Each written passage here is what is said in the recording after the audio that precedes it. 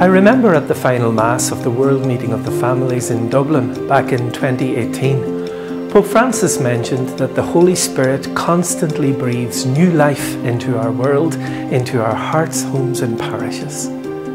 So what is the Holy Spirit saying to the Church in Ireland at this time?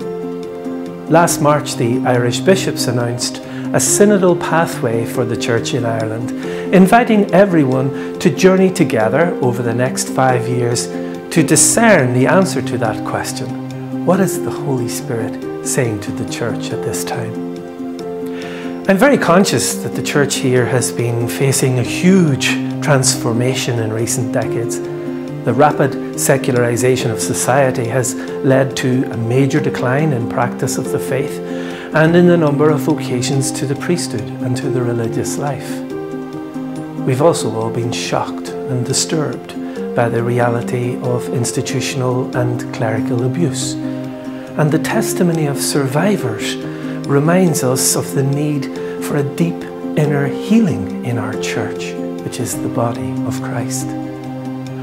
100 years on from the events of partition, independence and the Civil War, we also recognise the need for ongoing peacemaking and building of trust and reconciliation here on the island. And for a culture of welcome for all the migrants and newcomers who have so much to bring to church and society here. There's a tremendous potential for a renewal of the domestic church within the family. And our young people have huge energy and gifts, but somehow we haven't been able to connect with them as church in a way which allows them to encounter Christ and become active participants in living and handing on the good news. We can hear a cry for transparency, for greater participation and accountability in the church, especially from our lay faithful, including many women. Sadly, there are also those who seem to have left church behind, and in some cases they feel ignored, excluded or forgotten. We need to hear their voices too.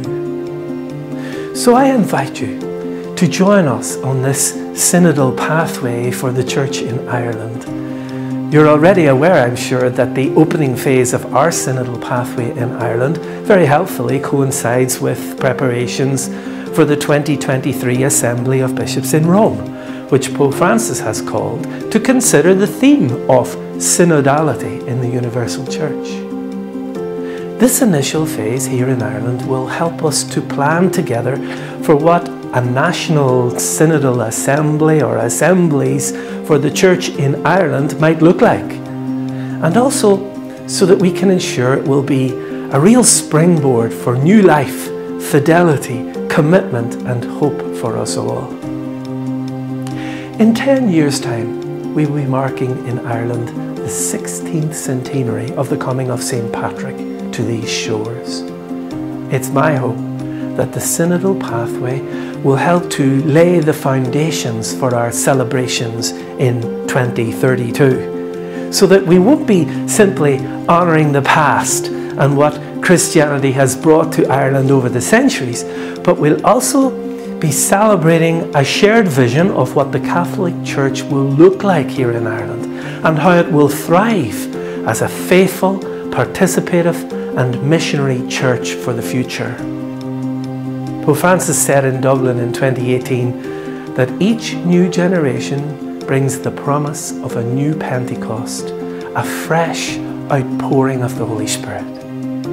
So I invite you to join us on this synodal journey of discovering what the Holy Spirit is saying to the Church in Ireland at this time.